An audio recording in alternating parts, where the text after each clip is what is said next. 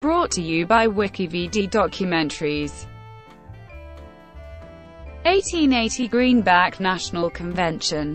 The 1880 Greenback Party National Convention convened in Chicago from June 9 to 11, 1880, to select presidential and vice presidential nominees and write a party platform for the Greenback Party in the United States presidential election of 1880. Delegates chose James B. Weaver of Iowa for president and Barzillai J. Chambers of Texas for vice president. The Greenback Party was a newcomer to the political scene in 1880, having arisen, mostly in the nation's west and south, as a response to the economic depression that followed the Panic of 1873.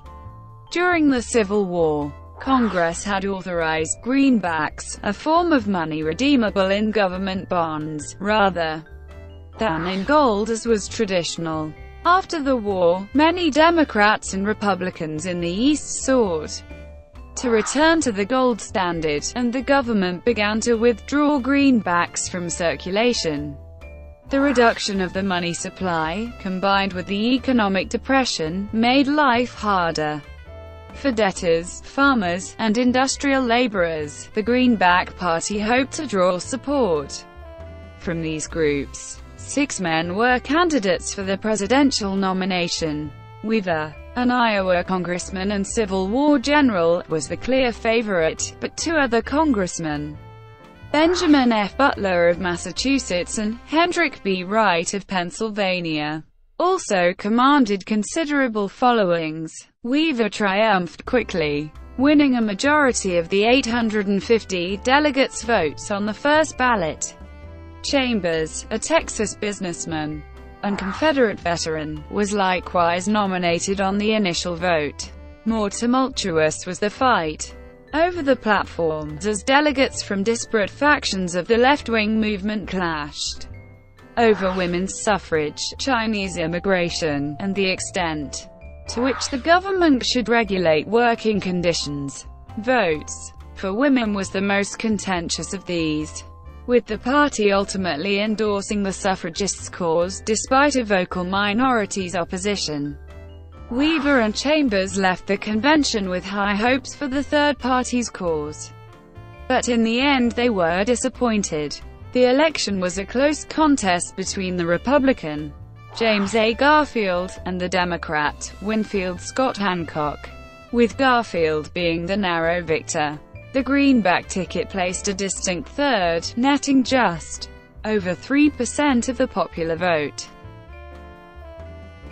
Origins. The Greenback Party was a newcomer to politics in 1880, having first nominated candidates for national office 4 years earlier. The party had arisen, mostly in the West and South, as a response to the economic depression that followed the Panic of 1873. During the Civil War, Congress had authorized greenbacks, a new form of fiat money that was redeemable not in gold, but in government bonds. The greenbacks had helped to finance the war, when the government's gold supply did not keep pace with the expanding costs of maintaining the armies. When the crisis had passed, many in both the Democratic and Republican parties, especially in the East, wanted to return the nation's currency to a gold standard as soon as possible.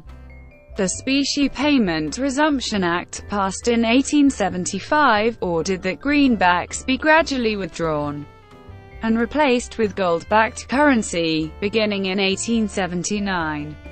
At the same time, economic depression had made it more expensive for debtors to pay debts they had contracted when currency was less valuable. Neither the Democrats nor the Republicans offered a home to those who favored retaining greenbacks, so many looked to create a third party that would address their concerns.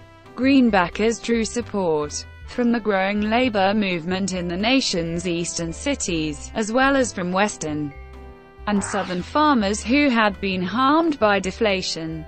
Beyond their support For a larger money supply, they also favored an 8-hour workday, safety regulations in factories, and an end to child labor.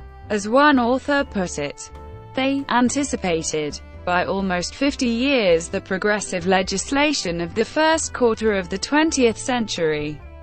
In 1876, various independent delegates gathered in Indianapolis to nominate a presidential ticket to campaign on those issues. For president, they chose Peter Cooper, an 85-year-old industrialist and philanthropist from New York, with Samuel Fenton Carey, a former congressman from Ohio, as his running mate. The Greenback ticket fared poorly in the election that November, attracting just 81,740 votes, less than 1% of the total.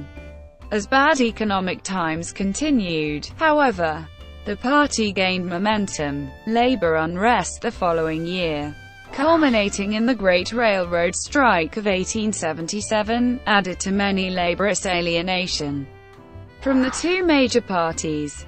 Local movements, like California's Workingmen's Party, began to agitate for laws to improve the condition of laborers.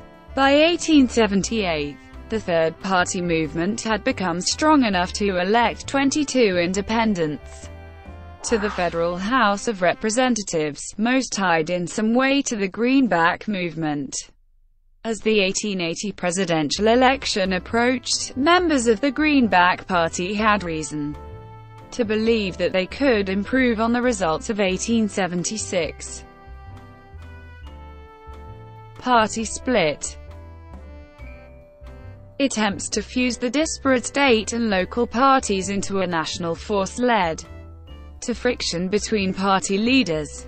By 1879, there was a clear split, as a group led by Marcus M. Brick Pomeroy formed their own, Union Greenback Labor Party. Pomeroy's group of mostly Southern and Western Greenbackers was opposed to electoral fusion with either of the two major parties, and took more radical positions on monetary policy, including payment of all federal bonds in greenbacks, rather than the gold dollars originally promised to investors. They also differed from the Eastern-centered Rump Party in calling for the popular election of postmasters and the death penalty as punishment for corruption in public office.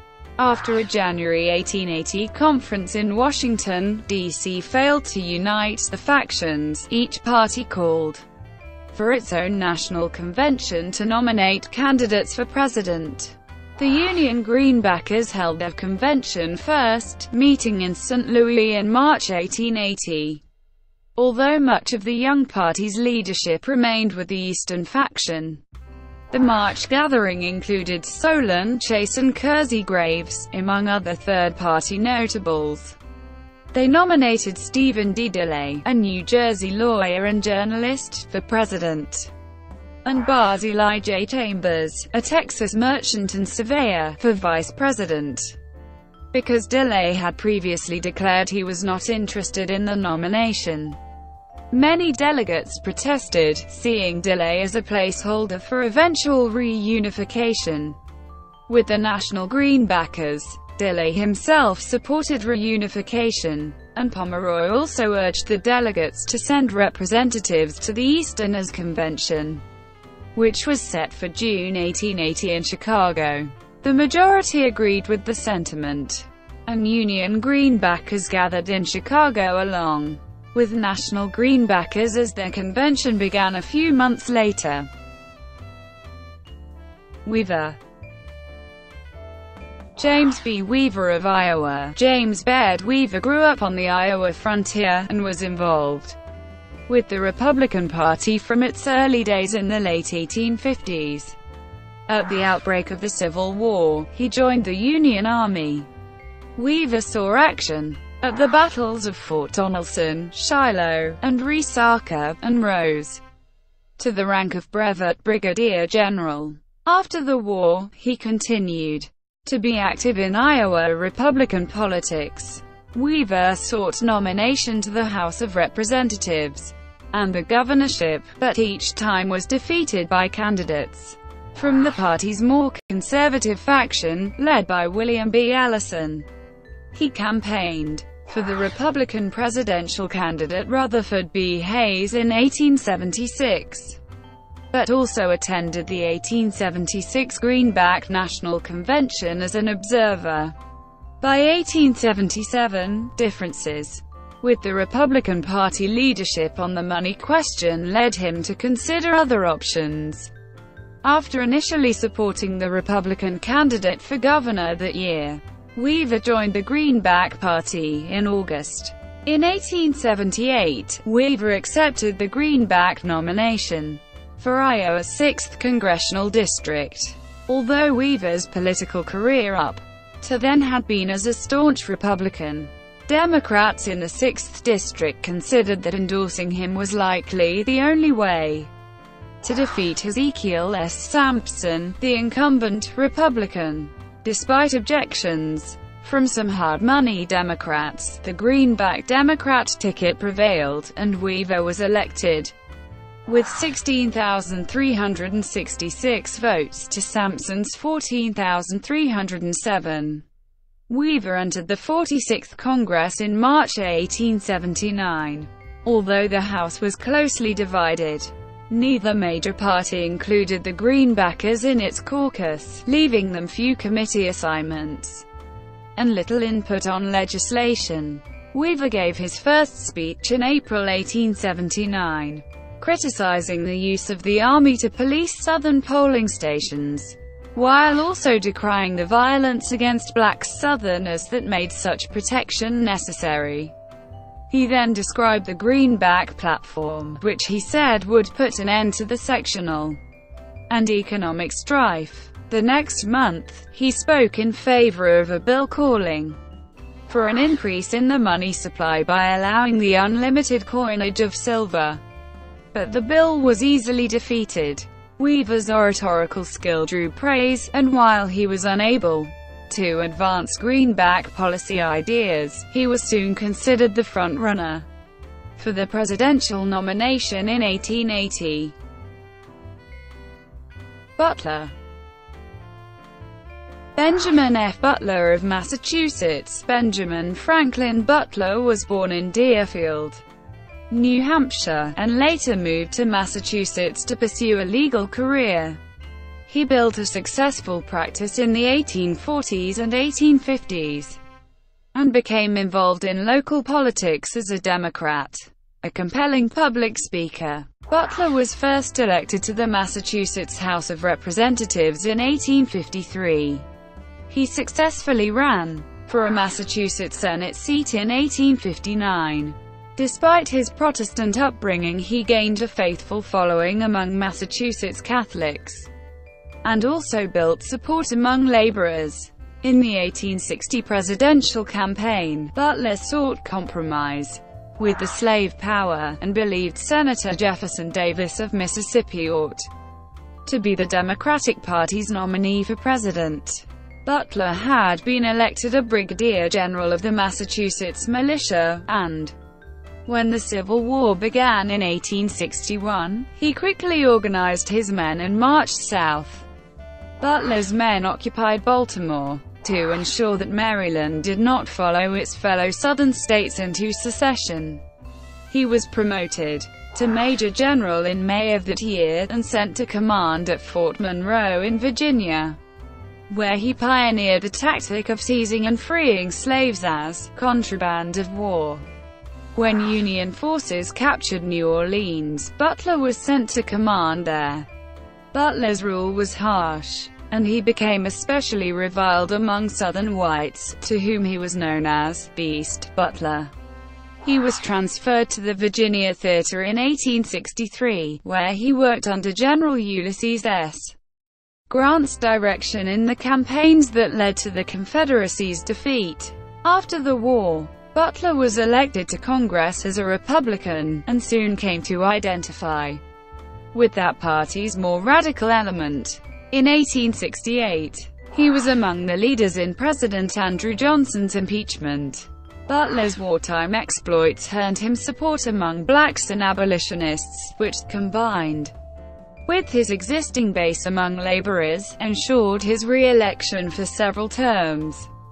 His radicalism made him enemies among conservative Republicans, however, and when he lost his seat in the Democratic wave of 1874, he began to shift his allegiance to the nascent Greenback Party.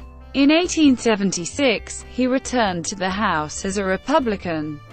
But in 1878 he ran unsuccessfully for governor of Massachusetts as an independent Greenbacker. With Democratic support, Butler had supporters across the political spectrum. He was often said to be a member of all parties and false to each, and was considered a presidential possibility. When the Greenbackers convened in Chicago in 1880. Wright. Hendrick B. Wright of Pennsylvania. Hendrick Bradley Wright was born and raised in northeastern Pennsylvania. After studying law at Dickinson College, Wright returned to Wilkes-Barre and quickly became known as a gifted attorney and orator. His powers of speech earned him notice in Pennsylvania Democratic Party circles, as well as the nickname, "Old Man Not Afraid to Be Called a Demagogue." He became a district attorney for Luzerne County in 1834 and was elected to the Pennsylvania House of Representatives in 1841. Wright was re-elected in 1842 and 1843, serving as Speaker in his final term. He served as president of the 1844 Democratic National Convention, working with the anti-Van Buren faction to prevent that former president's nomination. After the convention, he sought a seat in the United States Senate, but was unsuccessful. Wright was defeated for election to the U.S. House of Representatives in 1850, but was successful in 1852. Defeated for re-election in 1854, he ran in 1860 as a Democrat with Republican support, and was elected to represent Pennsylvania's 12th congressional district.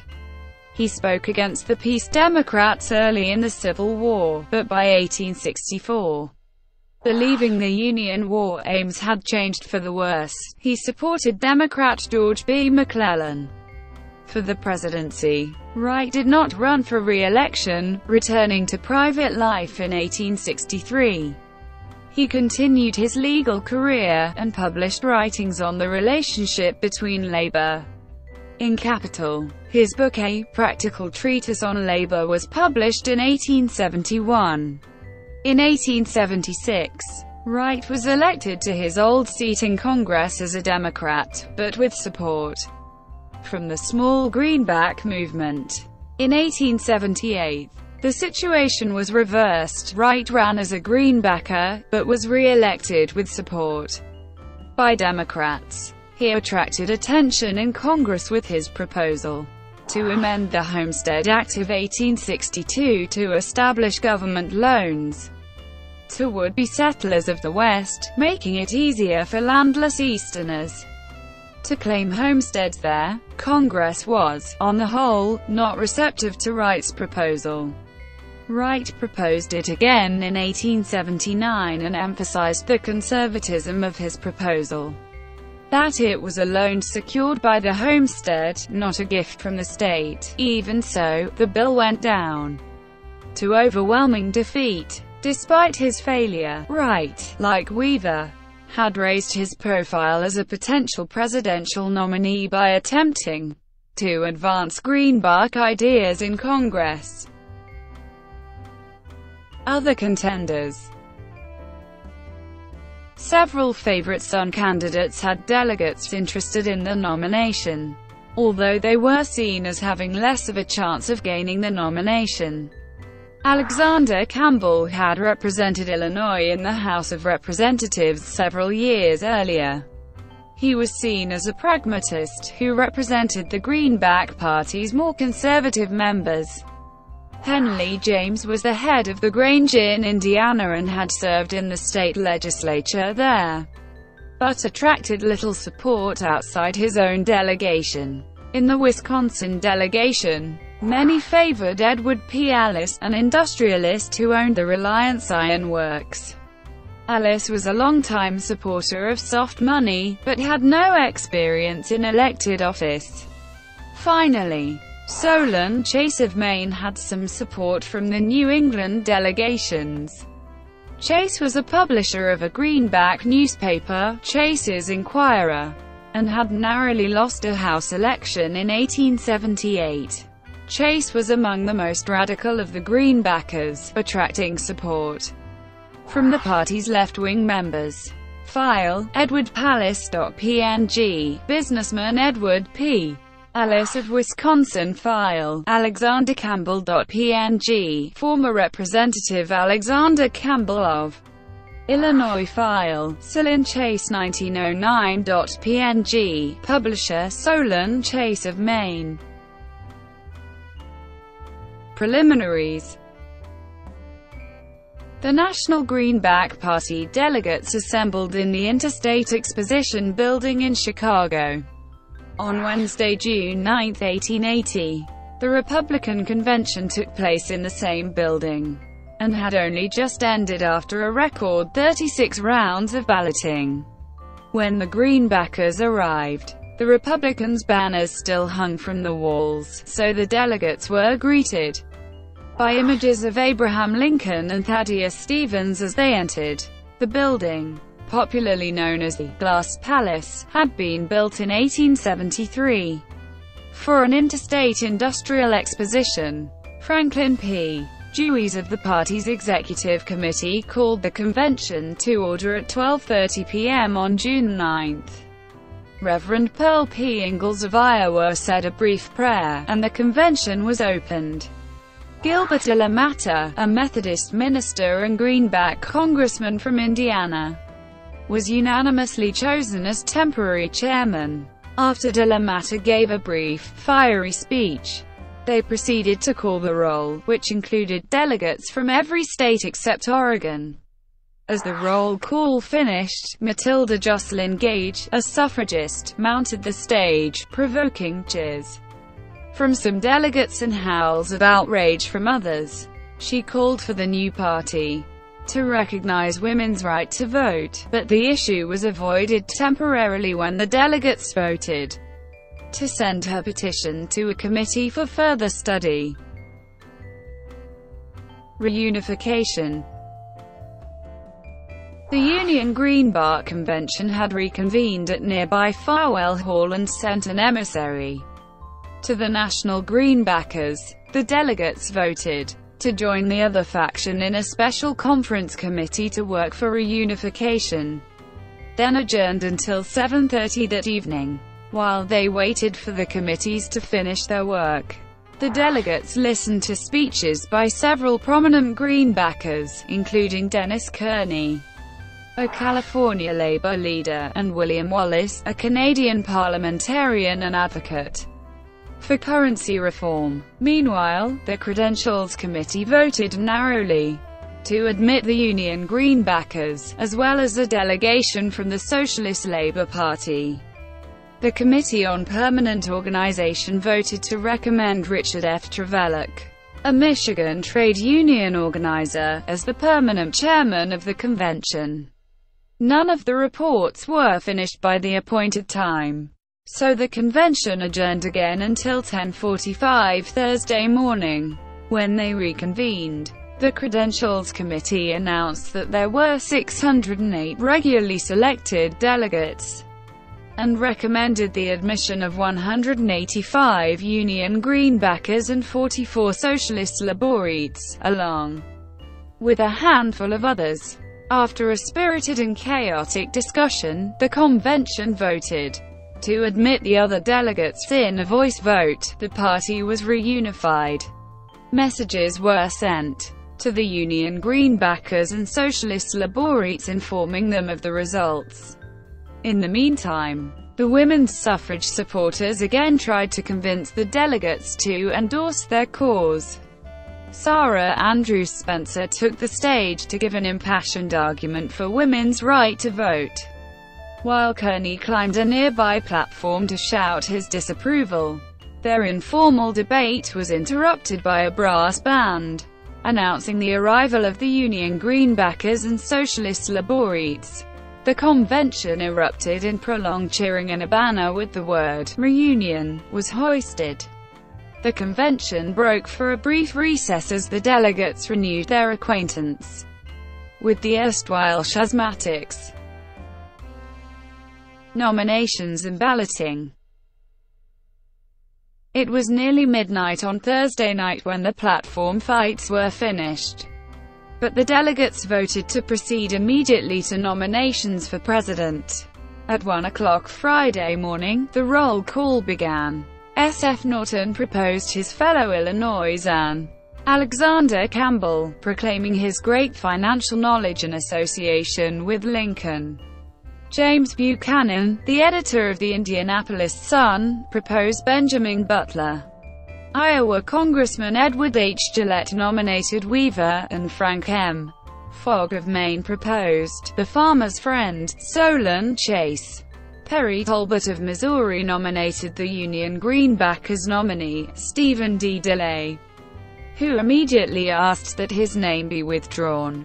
Pennsylvania's delegation nominated Hendrick Wright, and Wisconsin's closed with the nomination of Edward P. Ellis. With the time now 3:25 a.m., the delegates took an informal ballot. Weaver led the pack with about 30% of the votes, with Wright, DeLay, and Butler trailing at about 15% each, and the remaining votes scattered among the remaining candidates. Supporters of Wright and Butler talked of combining their forces, but the momentum favored Weaver. In the first formal ballot, at 4:10 a.m., Weaver gained votes, and delegates began shifting their ballots to him. Without any official motion, the nomination was made unanimous, and the brass band again began to play. Weaver, who was staying at the nearby Palmer House Hotel, was summoned to the convention. As they waited, the delegates turned to the vice presidential nomination. Some of Butler's supporters proposed nominating Absalom M. West of Mississippi, a more conservative Greenbacker, to balance the ticket against Weaver, whom they regarded as radical. West, who was present at the convention, had already disappointed the radicals by opposing women's suffrage and the 8-hour day. They instead proposed Barzillai J. Chambers of Texas, who had been the Union Greenbackers nominee for vice president. The majority agreed, as Chambers took 403 votes to West's 311.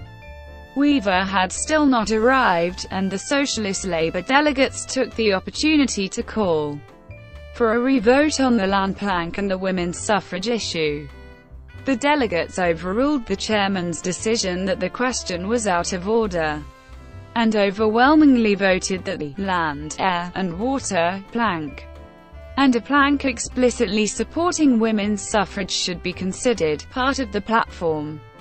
Finally, at 6 a.m., Weaver arrived. To thunderous applause, the nominee thanked the convention for its decision and accepted the nomination. At 6:45 a.m. the exhausted delegates adjourned. Thank you for watching. Brought to you by WikiVidi Documentaries. Please like and subscribe below.